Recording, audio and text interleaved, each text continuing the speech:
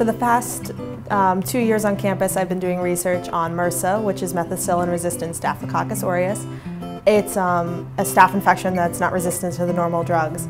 And we're doing research with lichens that are basically a type of moss that we collect at cemeteries and determining whether or not they have any kind of resistance against the MRSA in the hope that we'll find that they do and that they can be used in the future.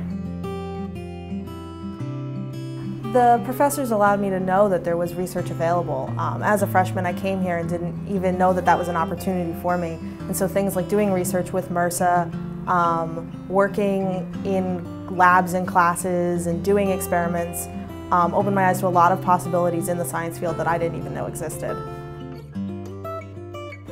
Since the summer after my sophomore year, I've been a lab assistant for both the anatomy and physiology lab and the organic labs. I absolutely love doing it. It's one of my favorite things every week, and I'm able to help and give a perspective from a student that's approachable and easy to talk to about what they're doing. Both myself and friends have presented at conferences. There are a lot of opportunities to do it. Our professors really work to make sure that if we're doing research, we get our papers out, we get posters done, we'll get published in some kind of publication. They do a really great job of working with us to make sure that while we're here, we have the opportunity to do that. I became involved in student government and have been involved in the executive board of that for the past 3 years and on student government for 4.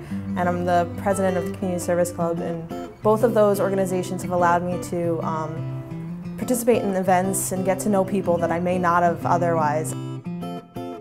Through the 4 years, I've really found what I love to do, where my place is at Monmouth, and all the faculty and staff has really helped me do that.